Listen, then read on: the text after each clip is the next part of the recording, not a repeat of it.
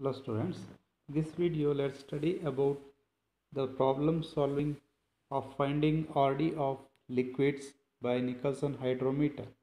You may observe in the density tower, that is, the liquids of different density are arranged in different layers. The lower density is on the top and upper density is in the bottom. So that's why we came to the conclusion that the different liquids are having different densities that can be found out by using Nicholson hydrometer.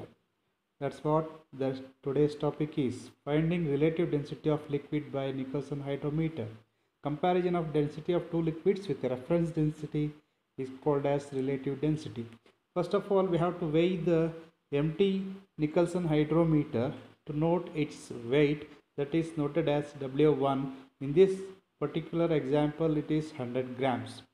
Next, put the weight on Nicholson hydrometer's top tray so that it is immersed in the liquid whose RD is to be calculated up to the marked level, and it is noted as W2 75 grams.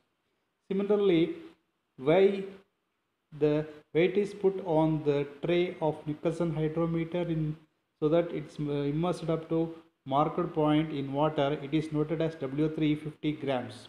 We have the simple formula to calculate the RD of or specific gravity of liquid, that is W1 plus W2 divided by W1 plus W3.